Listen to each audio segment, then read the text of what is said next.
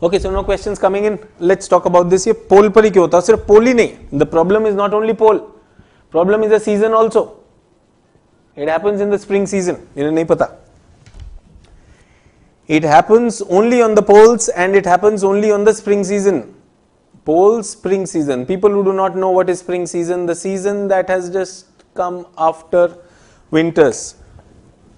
India में spring खत्म हो रहा है, अब क्या आ रहा है? Summer आ रहा है. So the season just after winters is called spring season. So why is it happening at the poles? So everyone pay attention. Very very important thing. ये दो वजह से हो रहा है. Two things. Get that? One is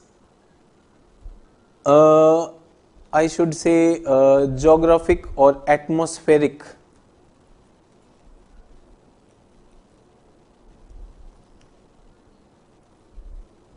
And second is human activities. Let us understand this. This is a little bit of understanding, a little bit of technical part. So ये अर्थ ले लेते हैं. And this is earth.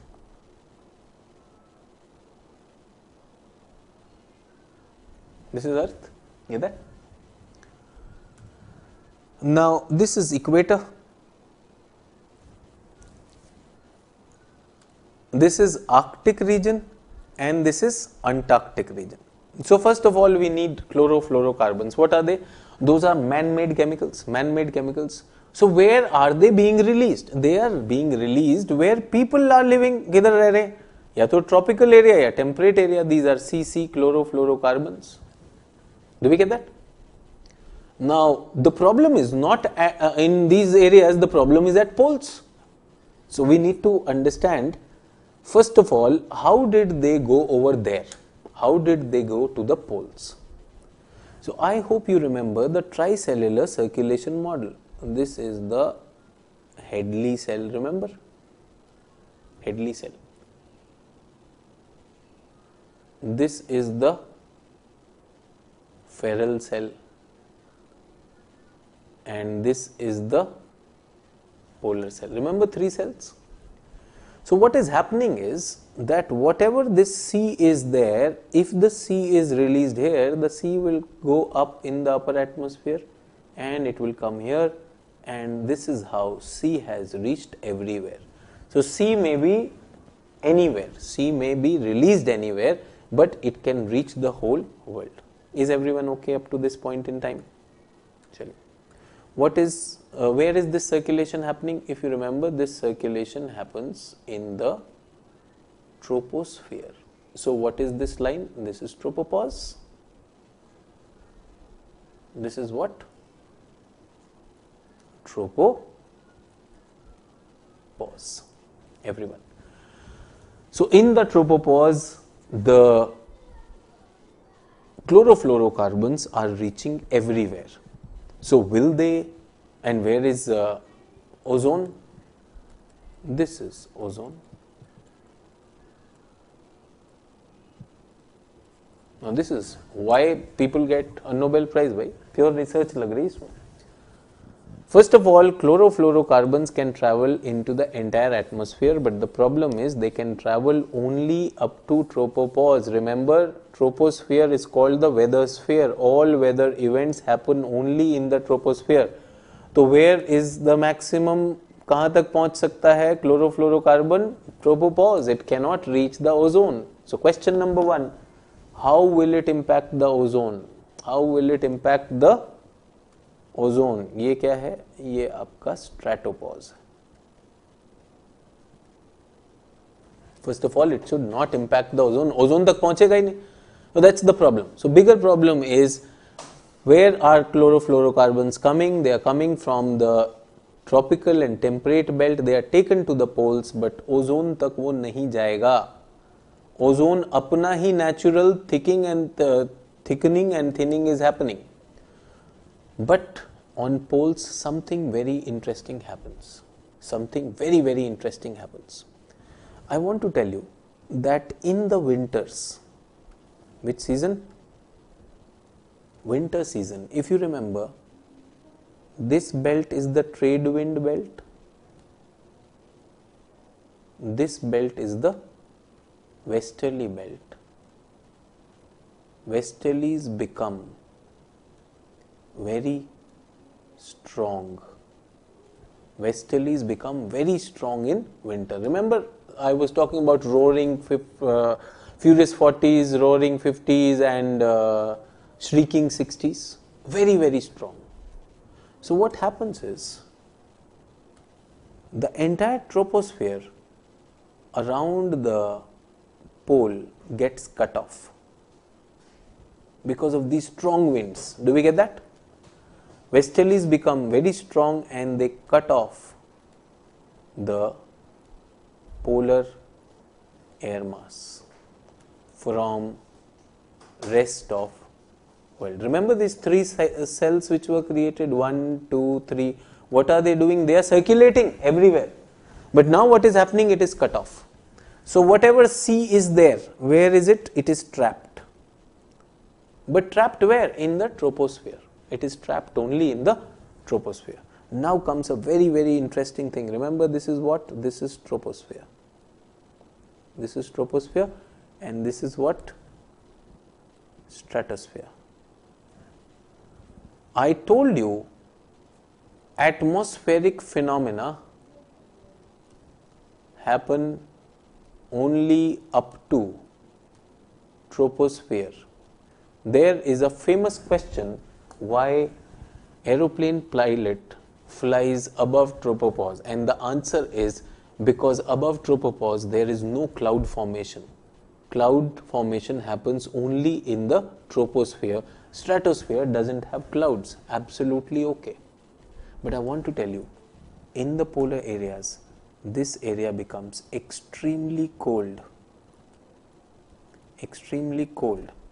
And nitric acid based frozen clouds are created. What is created? On the poles. If the winter is very much like this, then what will happen? These are called SSC, special stratospheric clouds. Not normally. किससे बने? Nitric acid से. SSC. Does everyone get that? In the winters, what is happening? These are trapped. Chlorofluorocarbons are trapped. Why are they trapped? Because the tricellular air circulation is stopped. Because it's very, very strong winds. It is very, very strong winds. If you remember, a polar front is created. Remember, a polar front is created in between these two. If you remember this, this is called the polar front when I was talking about the planetary circulation. In between these winds which are coming from 30 degrees and 60 degrees, when this air is forced to rise, a polar front. So this polar front does what? It acts as a wall.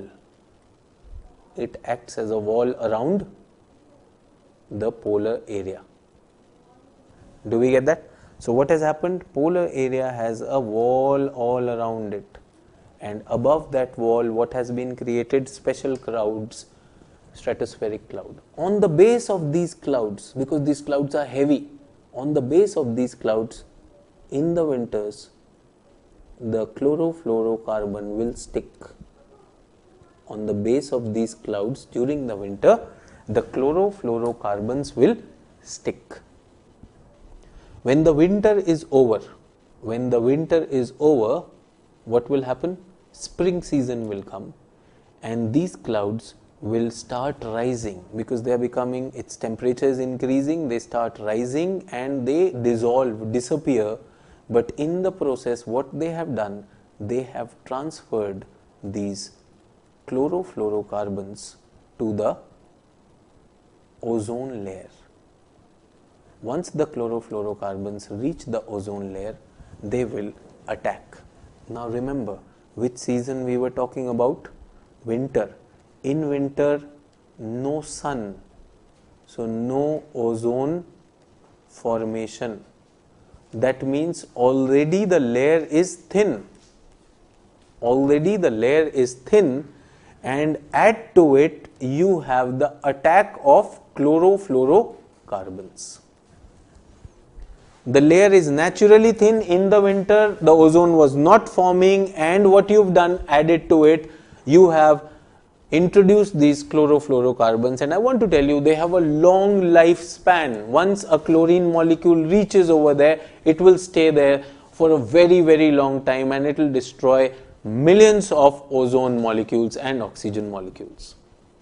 This is where already जब मार पड़ी हुई है, lack of photochemical reaction, the ozone has already thickened. On top of that, you add these chlorofluorocarbons, they attack it further, and a point might come that the entire ozone is missing. That is called ozone hole.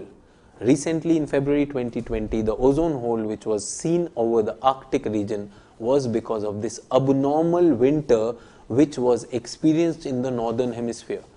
The colder the winter is, the chances of these stratospheric clouds, special stratospheric clouds being created, some books you will write them, you will see their name written as PSC rather than SSC, polar stratospheric clouds, they mean the same. Don't unnecessarily get into the jargon. Polar stratospheric cloud or special stratospheric cloud, not created normally because of that nitric acid over there. Frozen ones they are created, and at the base of these clouds the chlorofluorocarbons they will stick, and as a result the ozone is going to be impacted. So the layer is already thinned because of the winter, and add to it you introduce those agents, radicals, and they will eat into it, and this is the normal layer. In the winters it was like this, and in the spring it goes further down, and a point might come that it vanishes because southern hemisphere has stronger westerlies. Remember, westerlies are always stronger than northern hemisphere.